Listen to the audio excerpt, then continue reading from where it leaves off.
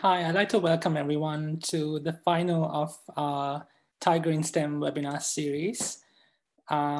Just to introduce you to our chair, it'll be Professor Rachel Oliver from the Cambridge University. Over to you, Rachel.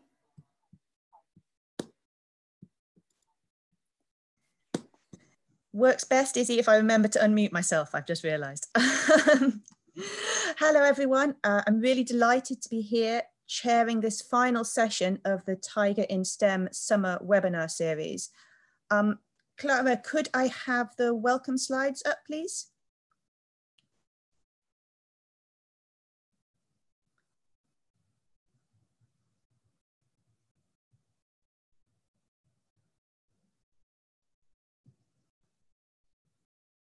As you may have realised, we're having a few problems with subtitling today, which we really do apologise. Are they up? So can I move it to the next slide and I will tell you.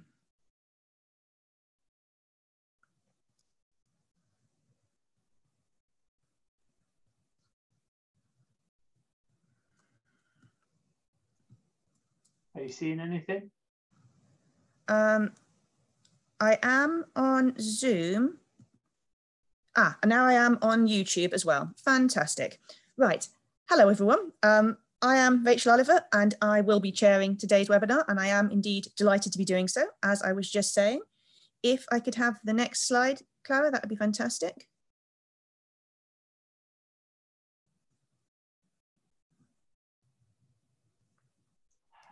Just to let you know, Rachel, there is a large delay between Zoom and YouTube, so. Okay, well, I'll start then while we wait. There's the slide. So I just want to remind everyone that our webinar is run under our code of conduct. If you would like to view the code of conduct, you can do that by scanning the QR code, which is on the screen at the moment. I'd also like to remind everyone that we would prefer you not to record or take screen grabs of any of the talks we are showing today. We are trying to use PowerPoint to caption the webinar as far as possible. That is running very slowly at the moment, so we do apologise to that. And also Dr. Kwasi Kwakwa's talk, we haven't been able to sort out subtitling for. So I'd like to reassure everyone that in the recorded version of the webinar we'll put online later, we will try and make sure that those subtitles are present. I can see already that people are doing some chatting in the chat. Please do continue to do so. And if you put question for the speakers there, we will relay those questions to the speakers for you to generate some discussion. Can I have the next slide up, Clara, please?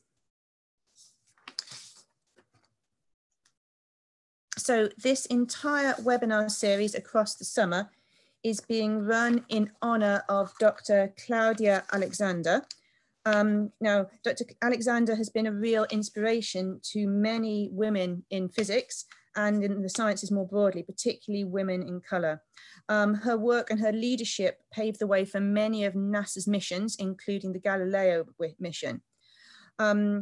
She was a Black woman who reached the very top of her discipline in physics. She was a teacher, an author, and a really great role model. And she's left behind this inspiring legacy particularly for women of colour working in STEM. So we're really pleased to be celebrating her contributions to science and recognising all of her work with this webinar series. And if anybody would be able to, obviously these webinars are free for everyone to view. We hope you're enjoying it. We hope you're getting a lot out of it. But if you could make a donation in Claudia's memory to Generating Genius, which is a London-based charity. And in a second, if Clara can give it me, there'll be a slide with a link to Generating Genius. This is a charity helping school children from disadvantaged backgrounds, particularly Black and other BAME students, to enter university and then to go forward into careers in science. And we're hoping to support them with this webinar series. So the link is on the screen now, and we would be delighted if some of you were able to donate. Right, I think that's all of the housekeeping for today. So it falls to me now to introduce Divya Persaud, who is our very accomplished first speaker. She's not only a planetary scientist, she's also a writer and a composer. Her research spans mission development operations, the surface and interiors of Mercury, Mars, and the icy moons of Saturn, and the meteorites and asteroids they come from. She's currently pursuing her PhD in UCL's Muller Space Science Laboratory, where she's applying 3D imaging to understand the landing site of the Curiosity rover. She's also really passionate about bridging the spheres and bringing together different models of science and scientific engagement. She was awarded the Elizabeth Puknarovitz Award for Outstanding Contribution to Public Outreach in 2018. And she's also the recipient of an Editor's Choice Award from the Great Indian Poetry Collective for her upcoming book and song collection, Do Not Perform This, a Song Cycle. She's been read and published her poetry internationally. She released her first album, They Will Be Free, in 2017, and she's working on her second album in a chamber pop duo. I don't know whether she's going to tell us about music or writing today, but I'm sure she is going to tell us about science. And I'd like to welcome her to give her talk entitled 3D Imaging and Visualization to Investigate Complex Mars Geology. So Clara, if you could unshare your slides, and Divya, if you could share yours, that would be brilliant. Thank you.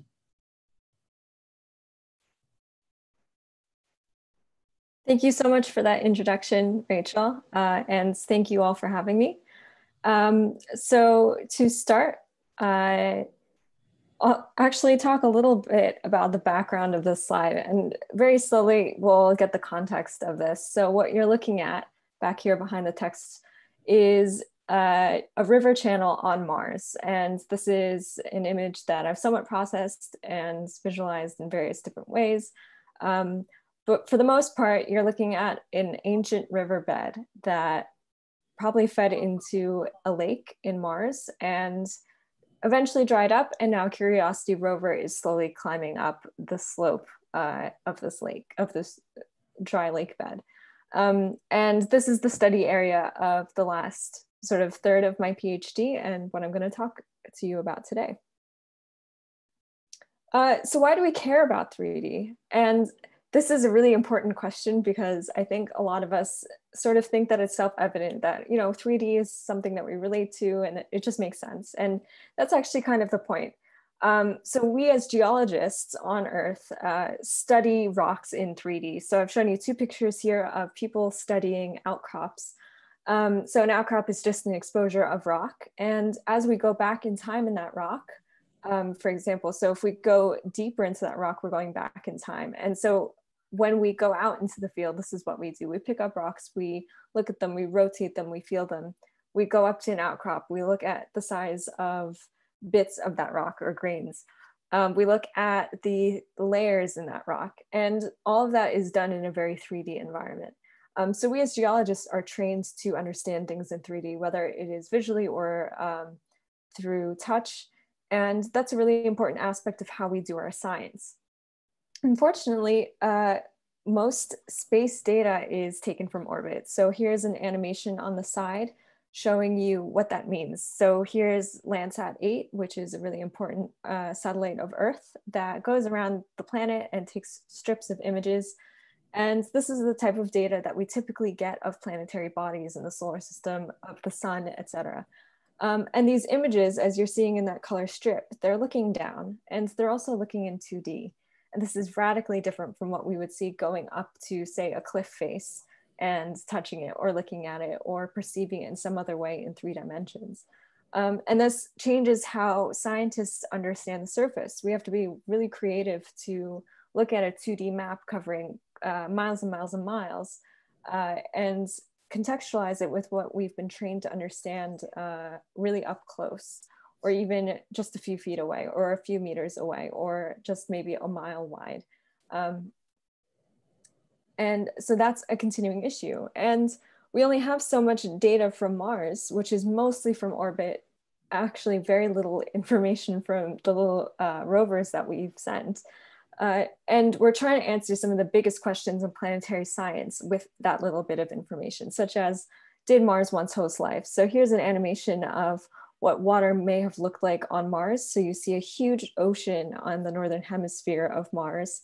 And over time, it's drying up, and we don't know how long it stayed, whether it had some cycles of being widespread, drying up, being widespread, drying up, or if it was just wet and warm for a really long time and then dried out eventually. We just don't know. And so we have to be really creative with how we get information from the little bit of data that we do have from space. So just to start off on how we get 3D images, which is really fascinating and not trivial at all. For people who see, we get 3D information basically from a little formula. So our eyes are separated by a little bit of space. And when we look at an object, each eye is getting a slightly different picture of that object. And then our brains are able to process those two images alongside other information that we're getting from our environment, the angle of the sun, our understanding of the physical environment, to figure out the 3D structure of something. So if I'm looking at, for example, this glass, and I close one eye and then I flip to the other eye, I'm getting slightly different angles, but when I look together, I really get a sense of the 3D structure. So if we want to do this from any other types of images, we can do it kind of in the same way. So if we take a left image and a right image, so these are images taken of this river channel from orbit from two different places. And we know the distance between those, where those two images were taken. And we have some other understanding of how far away the satellite is from the surface, the lighting conditions, etc. This is the same information that our brains get sort of naturally. And if we give that to computer software, it can derive 3D information from those 2D images and make a 3D model of as a solution of those two images. So essentially 3D processing is just finding a way to do what the brain can do kind of naturally. And some neuroscientists may say, actually, Divya, that's not how it works. And I'm sure it isn't so simple, and the computer science side isn't so simple as well. But this is one way that we can get 3D information from just two pictures of the surface. And that can give us so much detail. And I'll show you in a second what that means. Actually, now. So this is a crater on Mars that Opportunity rover explored in about 2006. So about a year into its 14-year-long mission. And we're looking at a nice 2D map view image. So the satellite looked down at this crater and took a picture, and this is the picture. It's actually a bunch of pictures. And so what I've done is I've taken that 2D picture and I've put underneath it a 3D model. So this 3D model, again, was made from two separate images that were correlated together using complex mathematics, not by myself. To make a 3D model. And if you drop this in a visualization software, we can actually play around with this terrain. And this is when geologists like me get really, really excited, because all of a sudden you see all of this geology come to life. You're seeing the rims are 3D. You're seeing these dunes on the floor actually become 3D. You're able to measure all sorts of terrain. There's Opportunity rover looking over this cliff. You can get the relief of that terrain. You can get really important information about the traverse and traversability for a rover. And this is something that we do in preparation for Mars rover missions. So this isn't just limited to Mars. This is a visualization I've done for a potential landing site for humans for the NASA Artemis program in Aristarchus crater. So this is a 3D model developed by my group, and I've just done a little flyover here. And again, this is really important where you see this huge contrast of really bumpy stuff and really smooth stuff. And ideally, we don't want people to land on the bumpy stuff because they're not going to get very far. It'll be really difficult to, say, drive or walk somewhere. And this is why 3D ends up being very important for missions as well. And so the focus, again, is the Curiosity rover landing site for me during my PhD. And this is an overview, just another cool 3D visualization of the rover landing site. So the rover has been traversing slowly up this mountain and is about here this week, or at least about as of late July. And so again, these are really high resolution images, but we don't get many of them. So it's really fantastic when we're able to put them into 3D environments and extract every little bit of information we can from them. So as a background, Gale Crater, again, is the rover landing site. There's so much evidence of water. There's geochemical evidence. There are clays that tend to form in water conditions. There are all sorts of other minerals that tend to be formed in freshwater conditions over time, typically in warm water environments as well. And that also points to water sitting there for a long time. And so the idea is that most of this crater was a lake, which eventually dried up. But there is some mystery about Gale Crater. So Curiosity has been exploring, gathering all of this evidence of water, and it's been slowly making its way up to figure out what this thing is. And this is called the central mound of Gale Crater, and this is Mount Sharp. And we don't really know how they formed, if they're lake deposits, if they're glacial deposits, if they're volcanic, or if they formed on the impact of Gale Crater. And this is a 3D representation of Mount Sharp from my own data. So you can kind of see it's this very, very sharp mountain in the middle of Gale Crater. And so it's sort of Curiosity's task to figure out, okay, what is the history of water and how did Mount Sharp form? And part of my PhD has also been looking at this problem. And I've been applying my own 3D models using orbital images to be able to do this. So here's an example of that data. So on the left, you have a full mosaic of Gale Crater that I've made in 2D, but it also has 3D data. And this little box around this lovely shape right here is shown right here in higher resolution data in 2D and 3D. So this wasn't processed by me. I did some secondary processing, but you can see that it looks a lot like a river channel that you might see on Earth from orbit. So you see this channel shape. Here's what could have been an island as well. And what's really exciting, again, as a geologist, and maybe not to lay people, but to nerds like myself, you see all of these lines in the side of the river channel. And as I mentioned, the further down you go in the rock record, the further back you're going in time. And I'll talk about that in a moment a bit more. So what we're seeing is a time capsule right now of this area. And because the river channel really cuts into the central mound, what we're seeing is the history of how the central mound formed. So if we can see this in a natural 3D environment, for example, of an outcrop that you might see at the beach or that you might see on the side of a road, 3D can actually help us do that.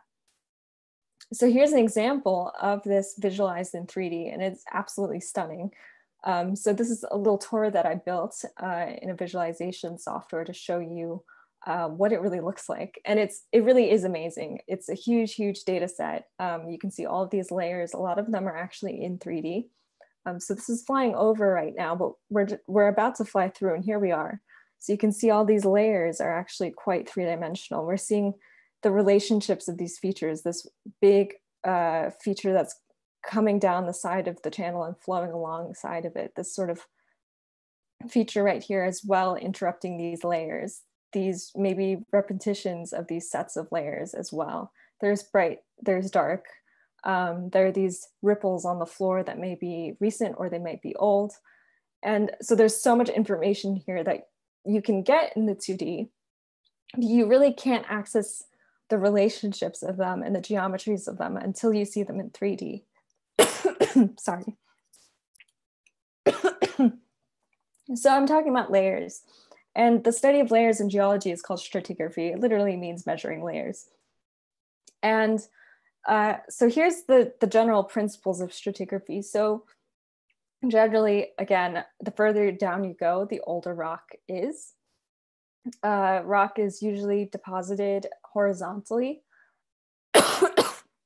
And so any change, any sort of angles that you see are probably either due to the depositional environment. So for example, if you're getting deposition on a slope, or there's some later process that's disrupting these layers. So some sort of tilting or folding due to tectonics. And then cross-cutting relationships, which means that anything that sort of crosses a bunch of layers happened after the formation of those layers. And so stratigraphy, using all of these principles, when we look at layers and we look at their relationships and geometry, we can think about how the rock formed. And importantly for Mars, did water exist, for how long, and in what form? So here's a picture that I took at the beach a few weeks ago. So it was a very non-crowded beach, just as disclosure, in County Durham.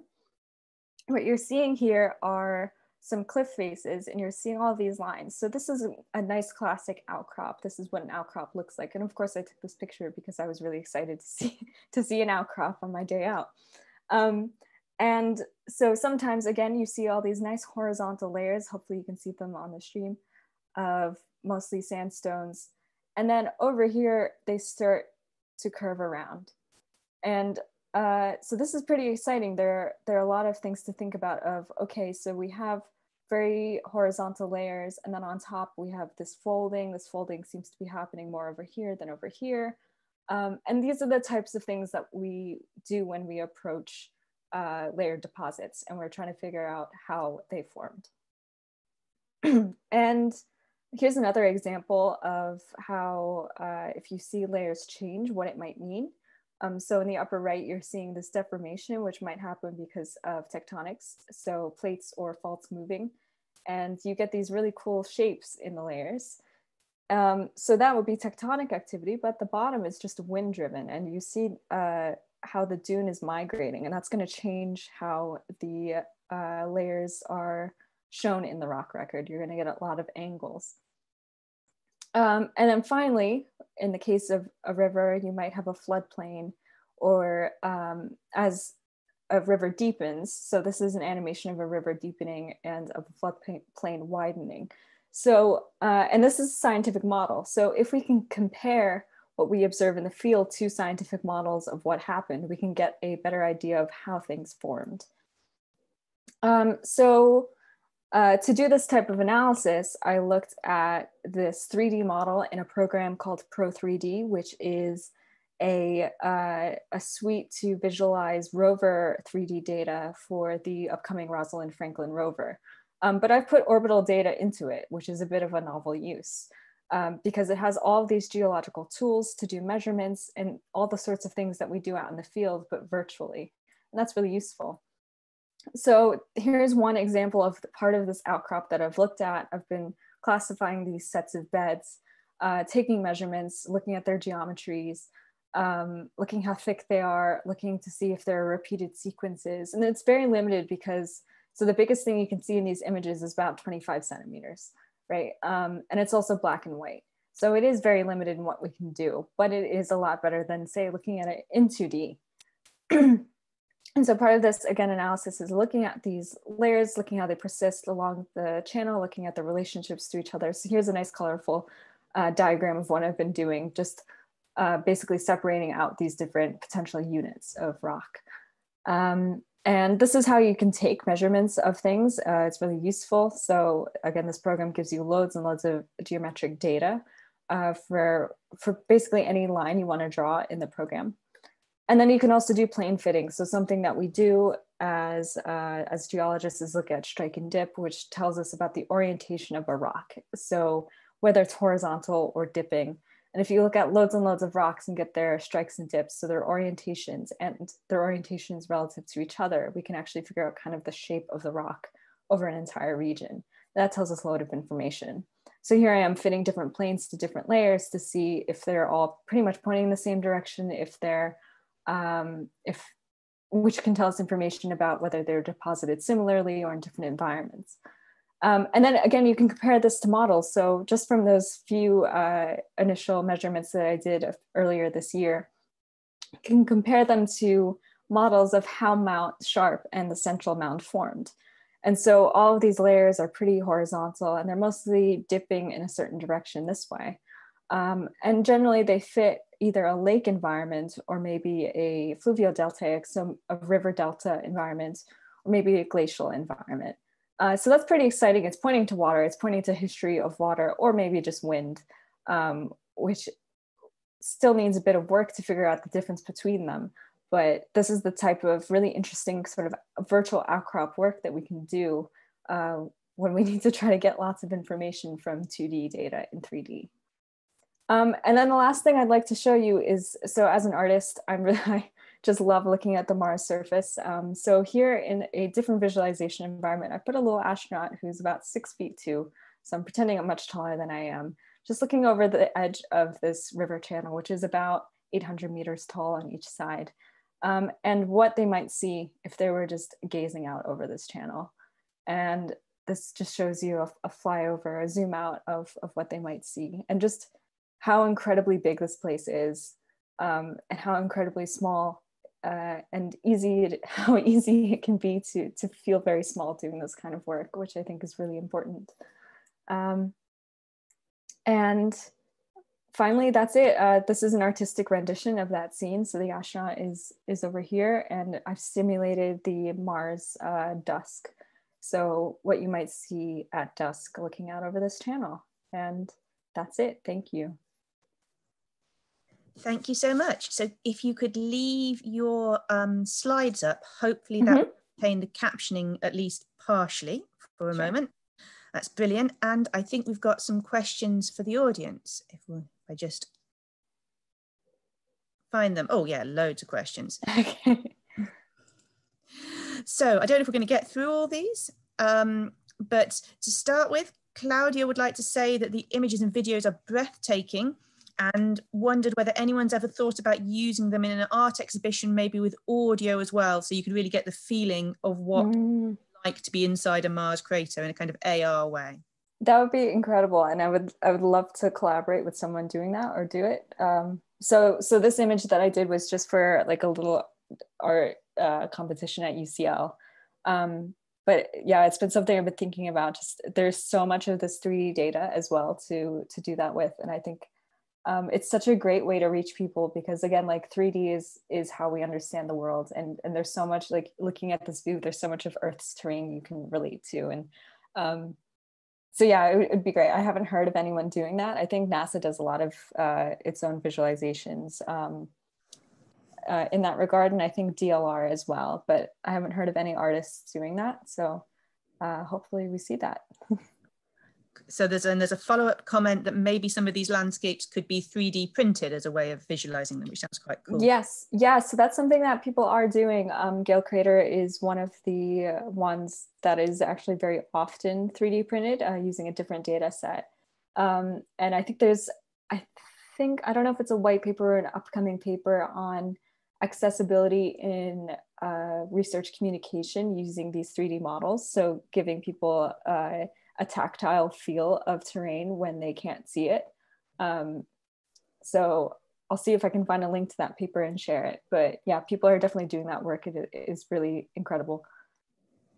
Fantastic. So I'm going to combine the next two questions because I think they sort of come together. So Anson Mackey says, this is so cool, especially the reconstruction back through time aspect. Are these analyses accompanied by any spectral analyses to determine the composition of the sediments and rock? And Medina Waynes asked about whether you can get information on the type of rock, which I guess is a similar kind of question. Yeah, definitely.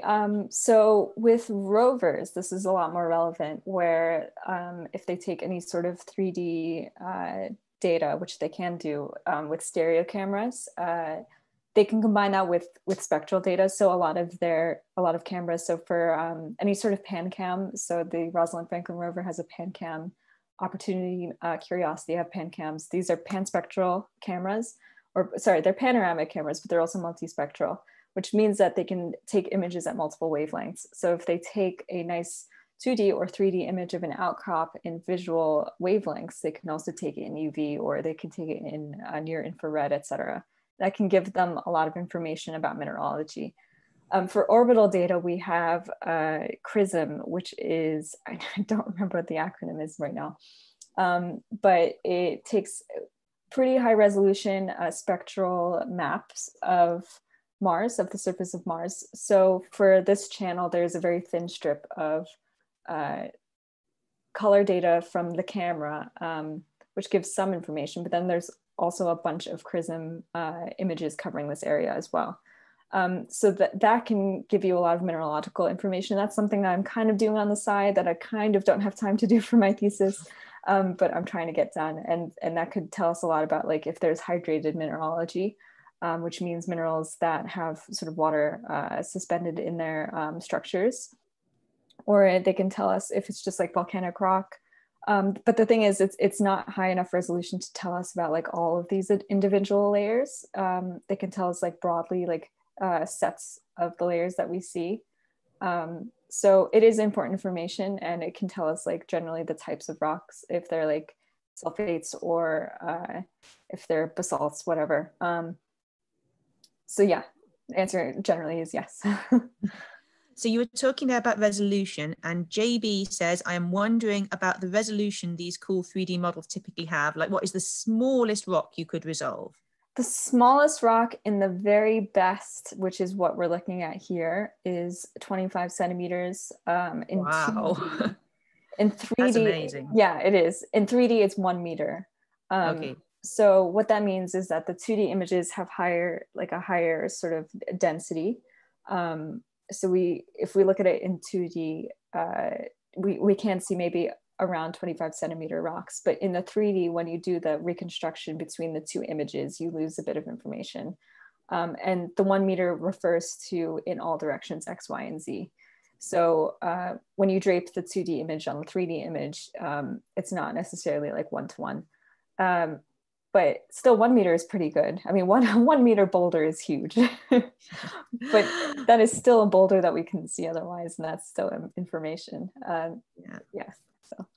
So a couple of questions about the data. So Izzy says, these are amazing reconstructions. How big are the data sets, and what are the challenges that you face in handling such data?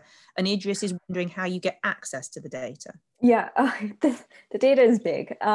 So the nice 25 centimeter resolution images, which are from the high-rise camera, are very limited in scope because they are huge. They are huge for the satellites to transmit.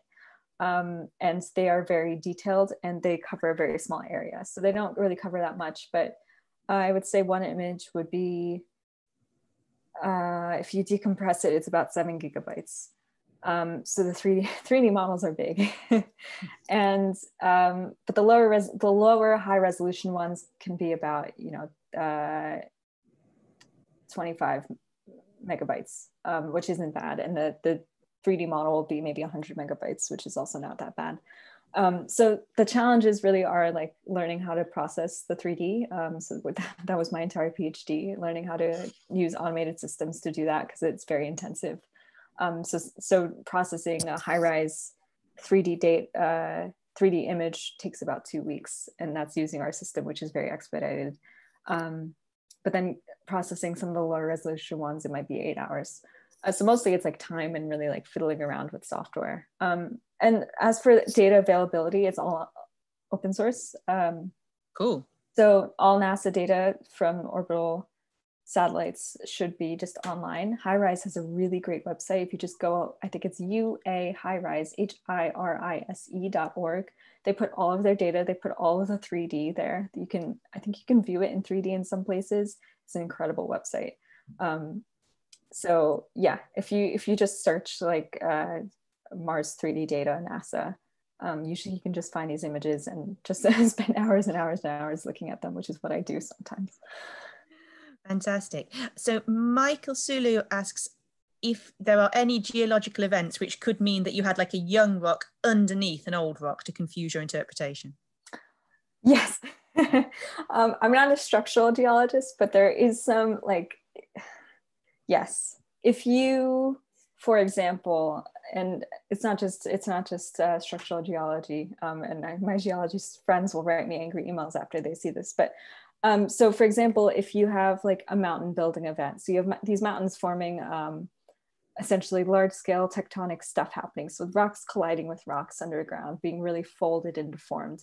Sometimes you get deformation. So we think about like sort of the scope of how much something is deformed. And there are instances when you get an entire sequence that is flipped upside down.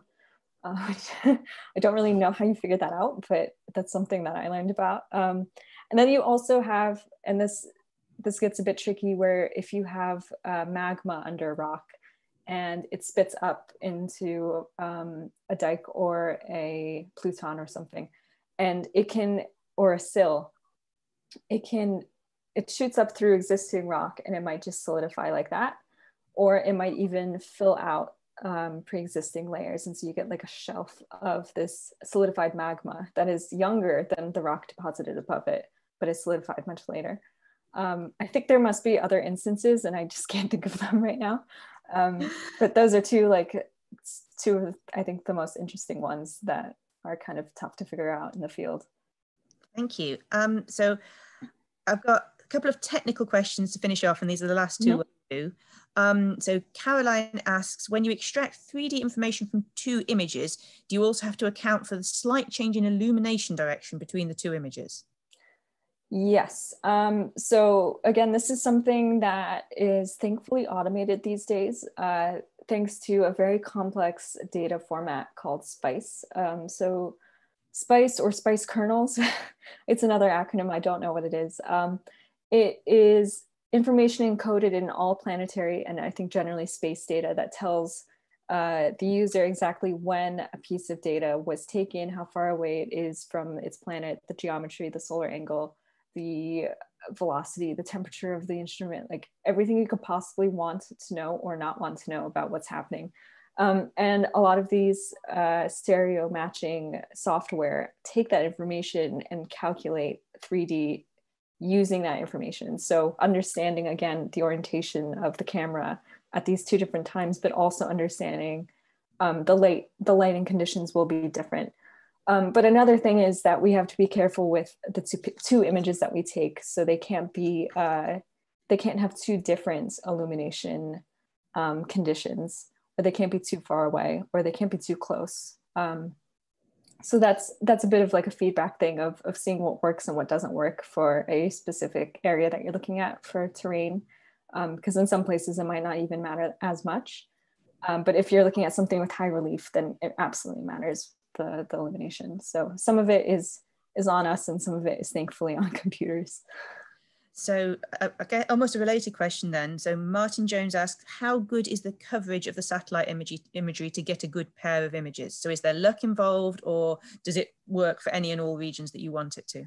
It is luck. It depends. It depends on what resolution you're looking at. So if we're looking at, so context camera, which is a NASA instrument flying with HiRISE, so it takes a contextual image for HiRISE images, has global coverage.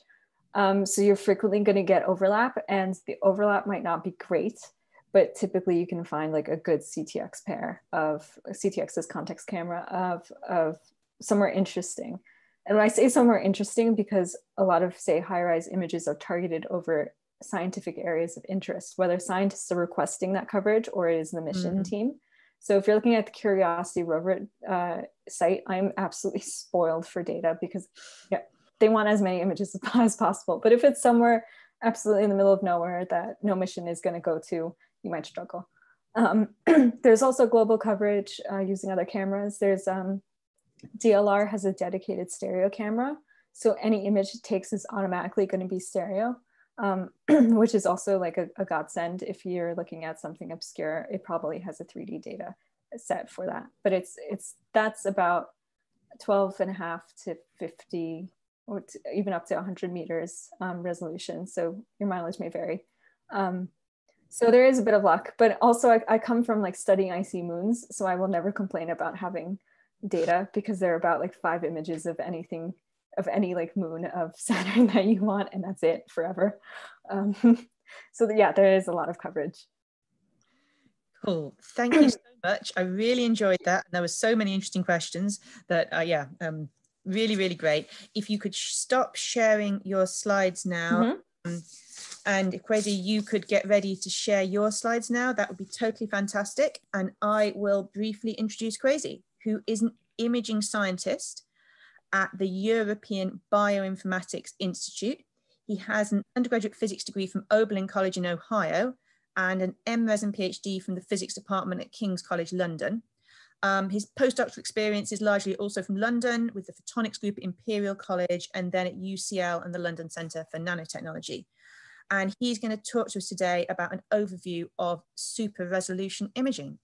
So Kwasi, if you could go ahead and share your slides, that would be fantastic. Just apologising again that we haven't got captioning for this, but we will try and get captions up on the version released on YouTube as soon as possible. Thank you, Kwasi. Thank you. That's great to go.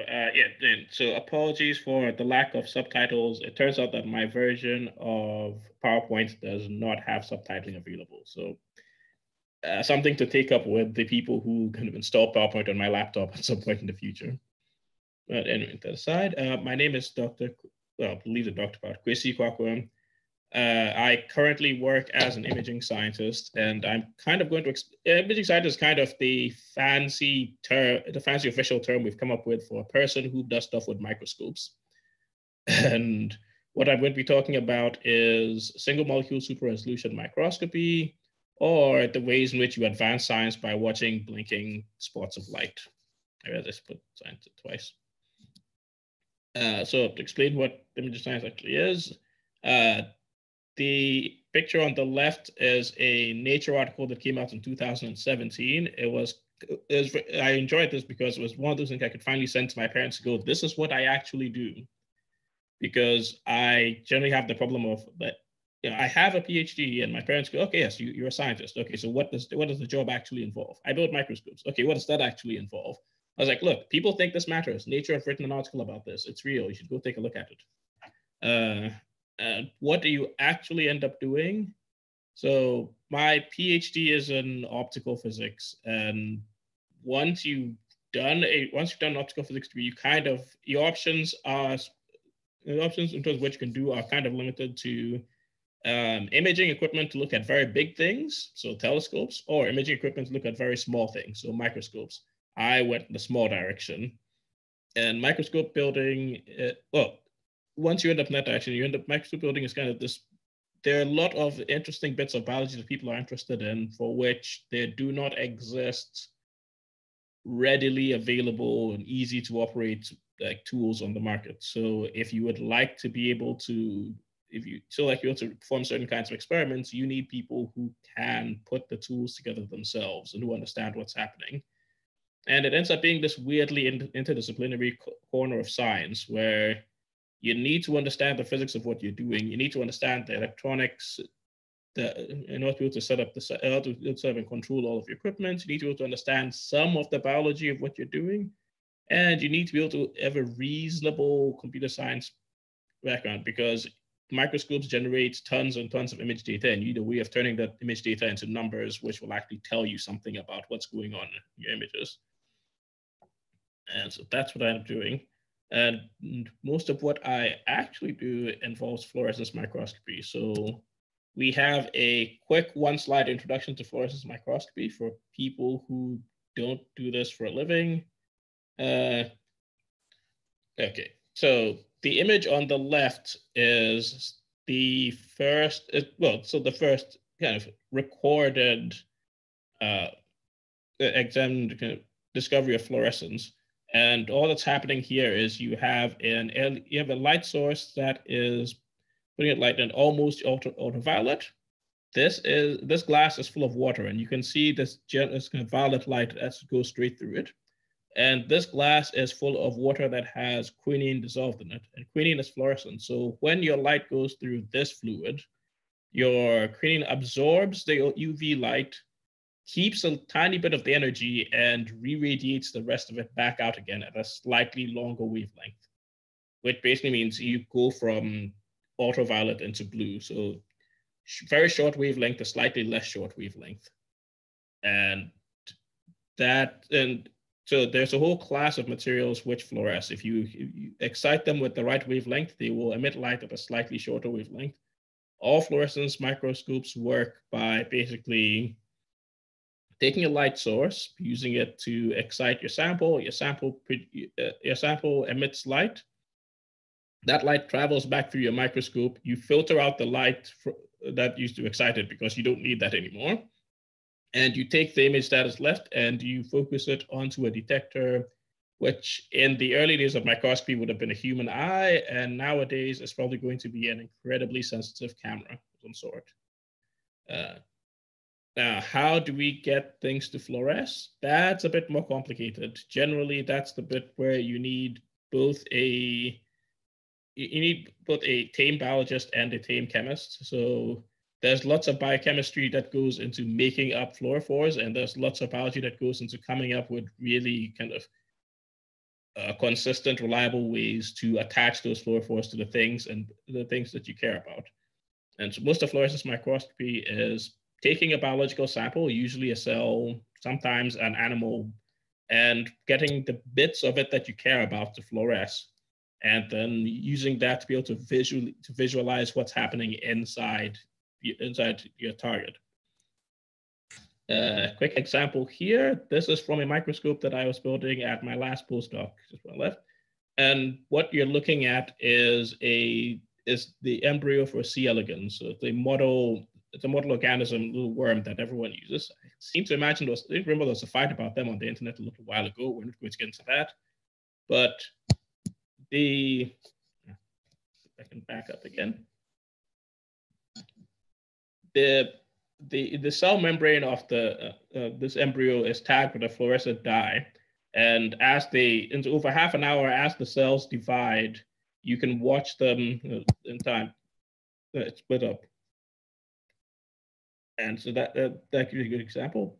Now, the bit where I come in, or at least the bit where most of my experience has been what happens when we get to the edges of what you can actually see with light. Now here, so what you start running into, if you have really, really good optics, eventually what defines your resolution limits is what we call the diffraction limit. Now to explain the diffraction limit, if you have two infinitely small points that are both emitting light, and you're standing far enough, and you are standing reasonably far away from it, you're looking at them, the size of those spots is going to be determined by the resolution limit of what you're looking at them with. So it's going to be determined by, if you're using your eyes, the resolution limit of your eyes, if you're using a telescope, the resolution limit of the telescope. And as those spots start to come closer and closer together, there's going to come a point at which you're not seeing two separate spots anymore. You are seeing one spot. That limit was worked out about half a century ago by a physicist called Ernst Abbe. And it is now inscribed on a piece of rock that sits in the University of Jena, which is where he taught up until he passed away. And so D tells you what your diffraction limit is. Lambda is the wavelength of light that you're imaging with, and N is the refractive index of what you're imaging through, and alpha is the half angle which you're imaging thing. So if I'm looking at a spot that's over here and I have an aperture that's that big, the angle between the spot and the edges of the aperture is, the center and one edge of the aperture will give you alpha. So with these numbers, you can start to get a quick feel for what your diffraction limit is going to look like if you're using light. So visible light, the shortest wavelength which we can see is somewhere in the early 400 nanometer range. If you're imaging through air, your N is going to be 1. If you're imaging through water, your N is going to be 1.3. If you're imaging through slightly more refractive, you can get up to refractive index of 1.4-ish. And the largest alpha can get is 90 degrees, where sine 90 is 1. So this value is going to be somewhat a little bit bigger than 2. And this value is going to be the largest we can get this value is a little bit bigger than 2, and the smallest we can get this value is around about 400. So that puts your diffraction limit around about 200 nanometers. So what that means is, if you are trying to look at something that is smaller than 200 between 2 and 300 nanometers, you will not be able to. All you will see is a spot of light that is about 200-300 nanometers in size. Anything smaller than that is just going to be a spot of light that is about your diffraction limit in size. And the reason this matters is because everything up till here, light will allow you to see. So large creatures, smallish creatures, individual cells are tens to hundreds of microns in size. So really easy to see with light microscopy. Individual bacteria, you're starting to struggle. Mitochondria, you can sort of see anything smaller than that, and you can't. But down on this end are viruses, down this end are protein complexes that we care about. There's lots of very interesting biology that happens inside cells at this range that you cannot see with light. Now, the obvious solution is going to be, why don't we just use a smaller wavelength? So why don't we go to X-rays or to electrons, and that way we can see small, which people do. But the disadvantage, those are very useful for lots of things. Like there are lots of areas where X-ray microscopy, electron microscopy are very much the right way to go about things. But those microscopes are a substantial cost. Synchrotrons are expensive. Electron microscopes cost millions of dollars and need like massive basements to work in. B, in order to put a sample into one of those microscopes, it requires a very, very careful and preparation process. In the case of electron microscopes, you're also sticking a sample into a vacuum usually, or you're freezing it into ice. You're doing things to your sample that are going to change it substantially, which may or may not be an issue. But light has the nice advantage of it's relatively gentle. You don't have to do anything particularly special to your sample. And so if you can get lower than this with light, you can watch processes happen in real time in living cells, or in as close to real time in living cells as possible. And that affects the kind of what you can, that in theory should give you more, it should allow you to see things that would be you would be unable to see if you had to use electrons or X-rays. Now, in 2014, this is from the 2014 Nobel Prize. It was won by these three men, Stefan Hell, Eric Betzig, and William Murner. They won this for coming up with super resolution fluorescence microscopy, which is sort of what I do now. Basically, they started to come up with a series of techniques that would allow you to kind of sidestep the diffraction limit and be able to still pull out information from below the diffraction limit. Off to the side here is Jiawei Zhang, who did not win the Nobel that year, but who also did a bunch of work without which all this would be impossible. So she's won a bunch of other prizes, but she did not get the Nobel. Now, what they did, first I'm going to give you a quick intro to Stefan Hell's stuff, because it's not really what I'm talking about, but it's still interesting and it's still useful. So Stefan Hell's idea was a kind of microscopy called STEMM microscopy. And the way STEMM microscopy works is you take a laser and you focus it down. Quick side note, the diffraction limit works just as well in reverse. So if you would like to take a large part of light and focus it down to a spot, you are still diffraction limited. You cannot focus it down to a spot that is smaller than what your diffraction limit would look like. What Hell came up with was a really brilliant idea to take your first laser and make a spot that is limited by the diffraction limit, and then take a second laser and make a ring that is also limited by the diffraction limit, but that has a hole in the center that is smaller than the diffraction limit. And so you take your spot, you shine it on your sample, all of the fluorescent material in your sample and that is illuminated by the spot turns on. The ring comes in at a wavelength that turns off that specific dye. So it turns off anything that is not sitting dead center in this hole. And so the only place from which you are going to get fluorescence is from a hole that is substantially smaller than the diffraction limit. And this works. STEMM microscope exists. People use them today. They manage to generate super resolution results with them. And you can generate images where you can knock down the diffraction limit by about a factor of 2. So the smallest thing you can image goes from being roughly about 200 nanometers in size to being roughly about 100 nanometers in size. But we are not going to talk about these. I just wanted to mention them. What we are most likely to be talking about is another group of super resolution techniques, which all fall under the name single molecule localization imaging. In terms of actual techniques, so you hear them referred to as PALM, STORM, D-STORM, DNA paint. They're all different ways of getting to the exact same place. And how they work is fairly simple. So let's say that this string with lights on it is a structure inside of a cell that I'm interested in, and each of these lights is a single fluorescent molecule. If they all turn on at once, I'm looking at them so far enough away that the diffraction limit for any one of these lights is roughly is big enough so it overlaps with the light next to it. If they turn on all at once, all I'm going to see is a single string of light going all the way down. But if I turn them all off and I turn them on individually, I turn on spot number 1, I record the size of the spot, I turn spot number 2, I turn spot number 3, one by one, all the way down. Every single one of these spots is going to be a diffraction limited spot. We can predict what the size and shape of a diffraction limited spot should be, and we can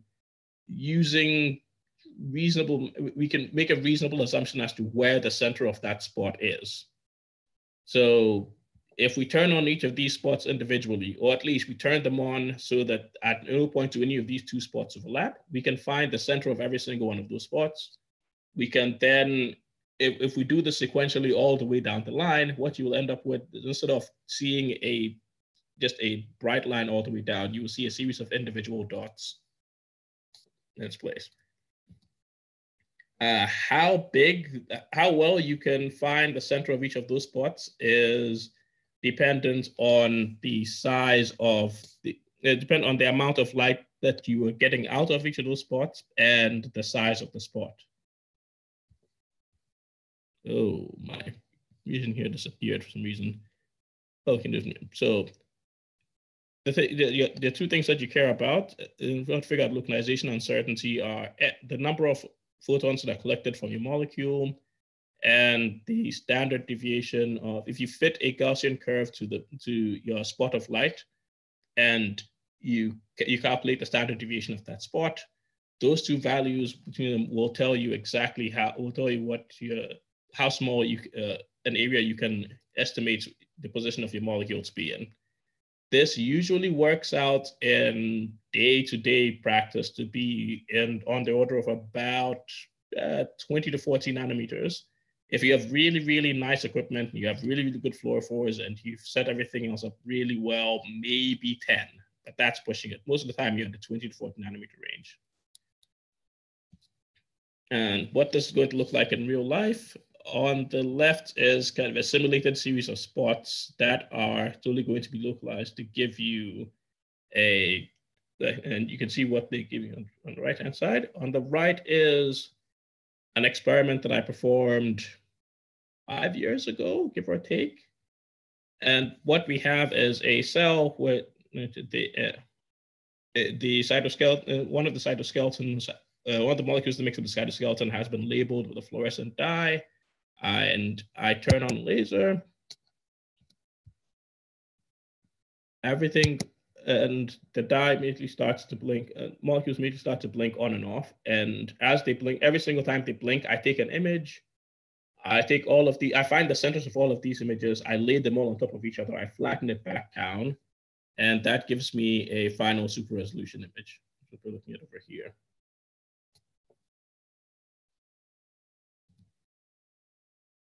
So this kind of technique has been around for, at this point, possibly about a decade. And it works assuming you can afford a really, a fairly expensive microscope, a bunch of large, powerful lasers, a super sensitive camera, and a relatively fast computer. And even then, to create a super resolution image, most of the time what you are doing is you are taking a series of images one after the other. You're lining all them up, you're squashing them down, that gives you a super resolved image. that may, usually you're taking on the order of tens of thousands of images. You're taking each image, let's say, on the order of 10 to 30-ish milliseconds apart. So you're getting something 30 to 100 images a second, and you're taking about 10,000 to 30,000 images to create the super resolution, your final super resolution image.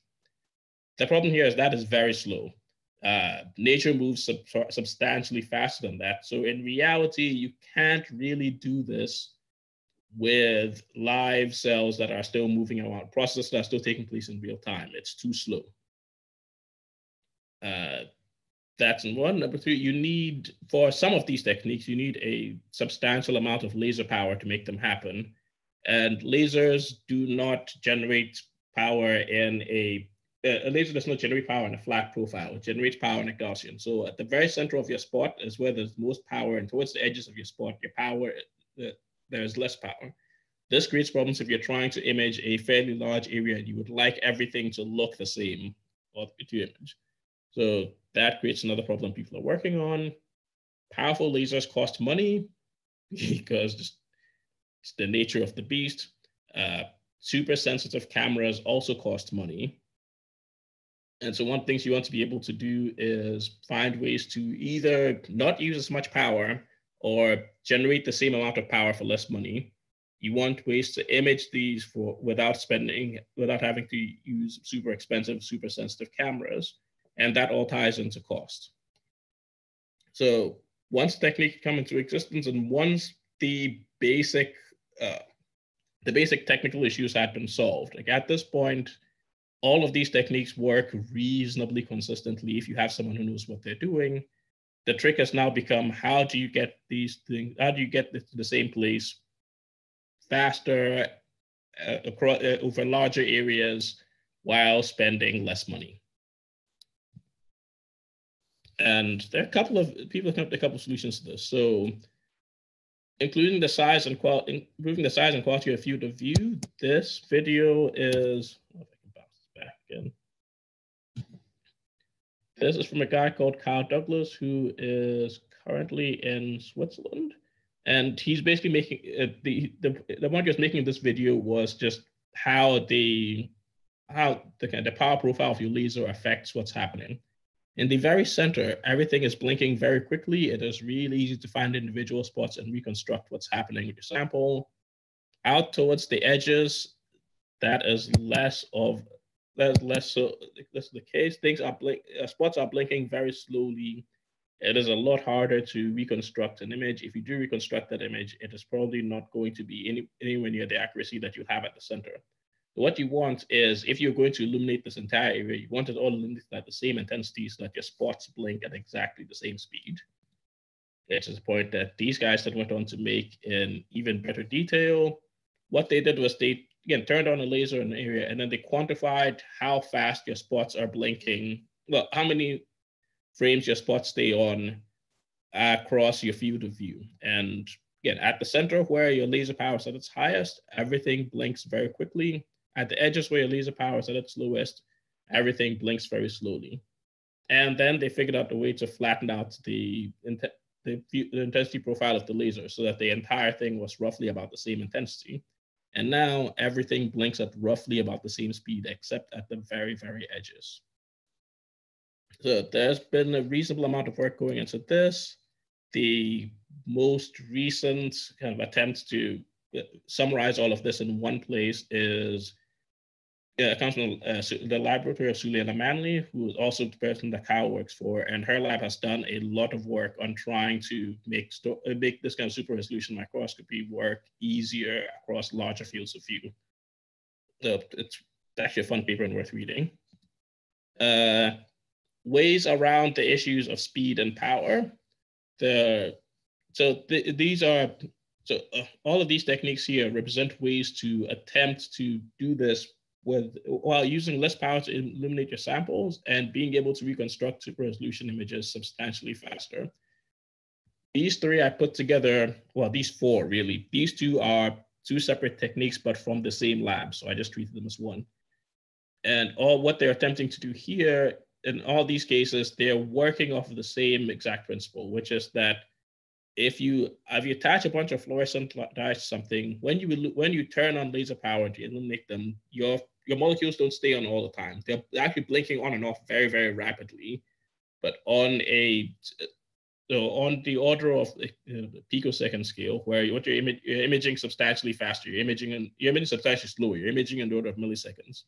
But if you take a series of images of a sample, which even if you don't have your laser turned up so brightly that everything is blinking on and off at relatively slow speeds, you will still see slight variations in intensity over time.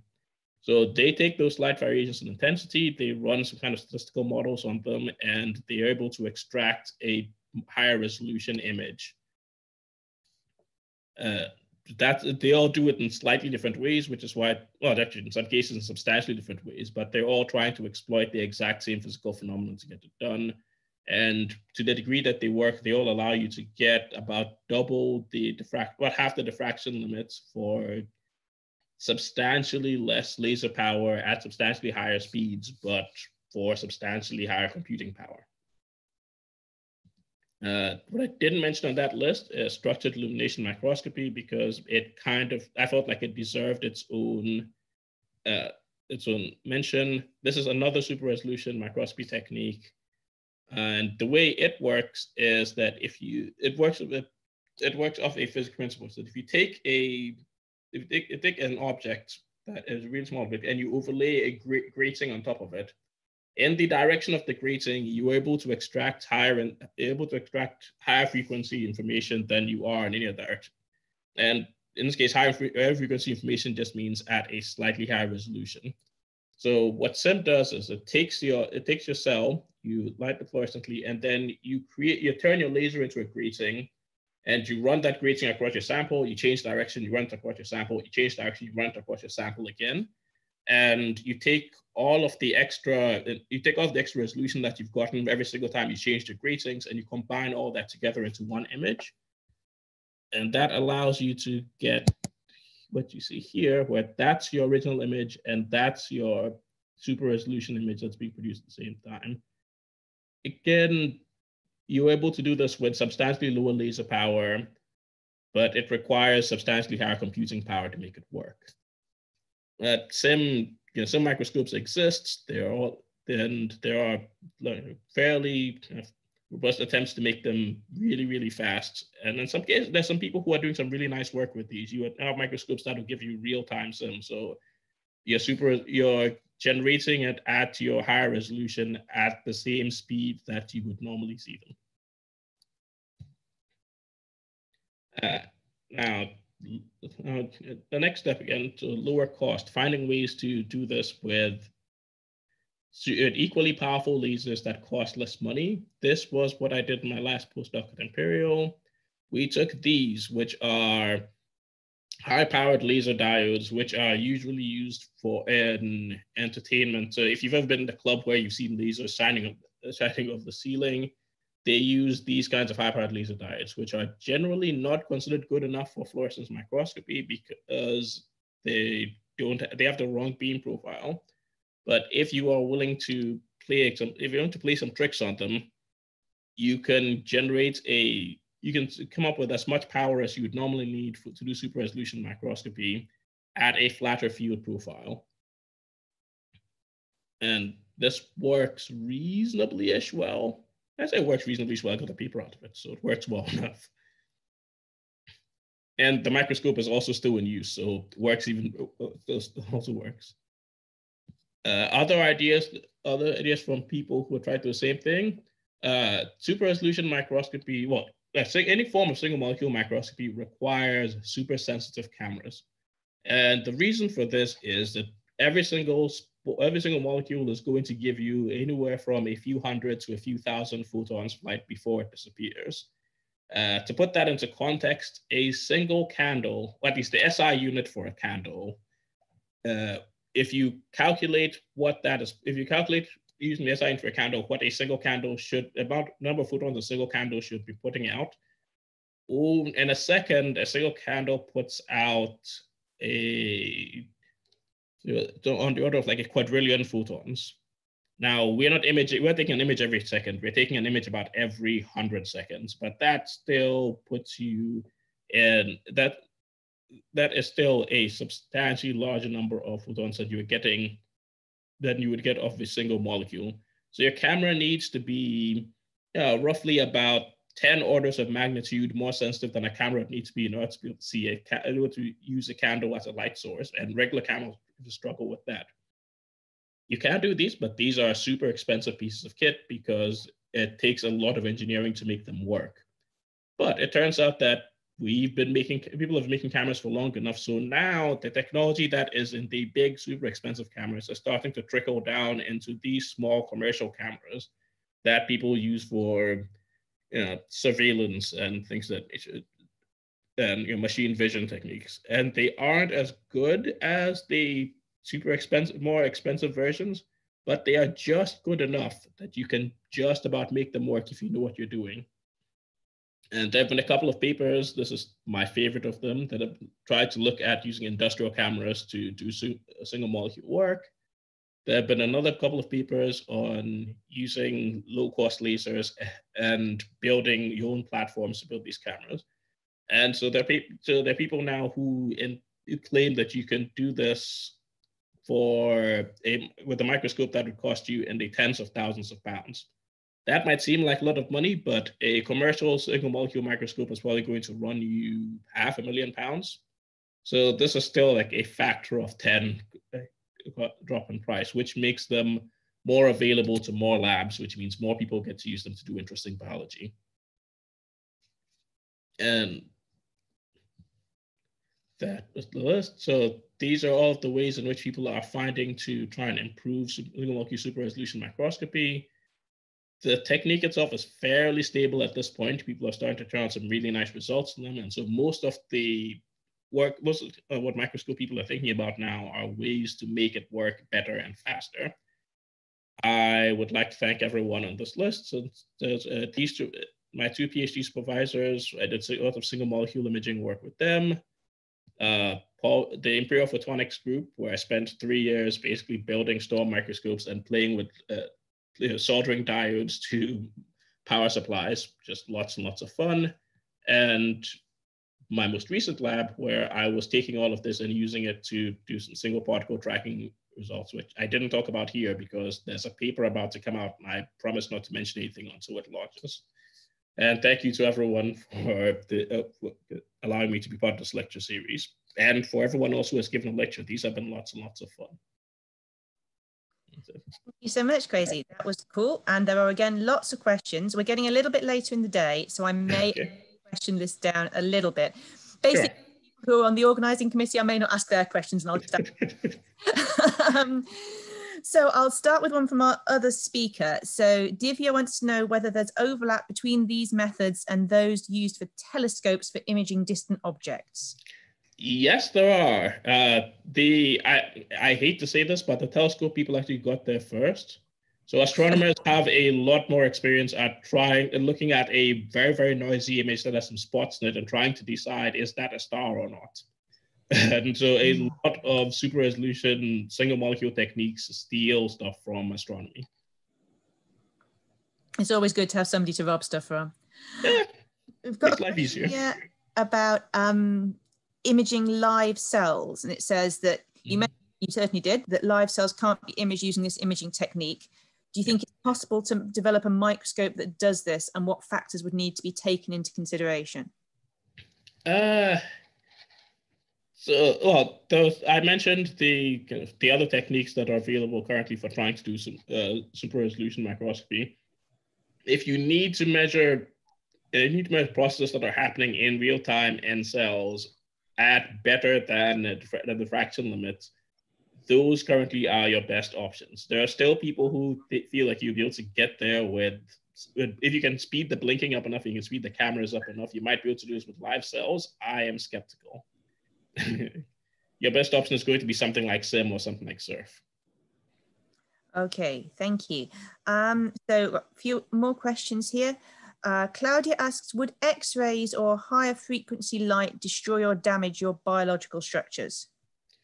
Yes, but usually Well, if you are using X-rays or electrons in the first place, you've already decided that you've already decided that you are going to lose the sample. And so what you really care about is, can you extract the information you care about before your sample dies? If you can't, or if you'd rather see this in a live cell or a very, very recently alive cell, then light becomes your best option. It depends on how small an object you want to look at. One here from Medina, which says, has super resolution microscopy ever been used in living animals, i.e. in vivo, or is it only restricted to in vitro samples?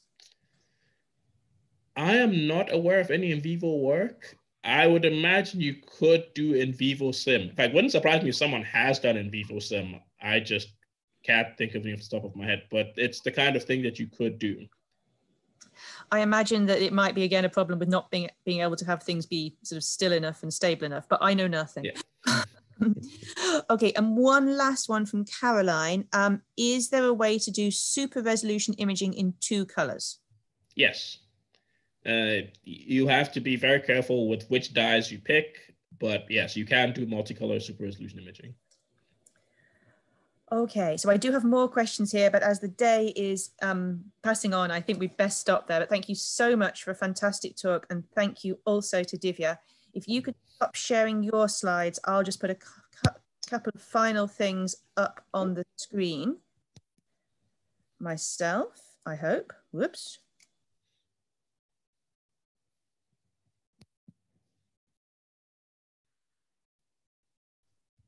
Okay, so a few more thank yous from me, not just to our fantastic speakers, but also to the people in the Tigers team who have been organizing this webinar series. I've really, really enjoyed it, and I've not been one of the people doing the work at all. I've been one of the people watching and admiring from the sidelines, a great deal of work being done to make this come together. So I want to mention several people. I'm sure I've forgotten somebody, but particularly Izzy, who has been really the person driving this series forward and taking leadership. Clara, who's an absolute guru with the technology. Also a huge amount of help from Caroline, Claudia and Clara, and also Catherine Boast. And I think that one of the things that the team set out to do was to prove that you could have a really engaging physics seminar series with really diverse speakers. And I'm totally sold on that idea. I've enjoyed every minute of every seminar. It's been absolutely fantastic. So thank you very much, everyone who's been involved in setting this up. I'd love to come and give you all flowers, but that's kind of difficult under current circumstances. Here is a virtual bouquet for each of you from me. Also, thank you so much to everybody who's come along and listened. Thank you for your engagements and your questions. It's been really brilliant and an amazing atmosphere in these online seminars. Much better than I thought could be possible, actually. It's been fantastic.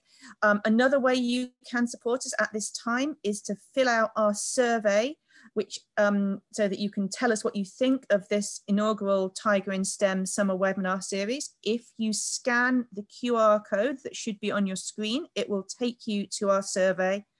And there'll also be a link available through the webpage, the YouTube webpage through which you're watching this. And I expect we'll put it out on Twitter as well. So do tell us what you think. I hope we might be able to do this again sometime. It's been fantastic. Thank you very, very much to everybody who's been involved. Thank you very much, Rachel. There's a series of thank yous that we want to make, but we will take that to a Twitter thread. So in the next hour or so, thank you very much to everyone who's helped us and joined us through the last 5 weeks. Thank you. Bye-bye.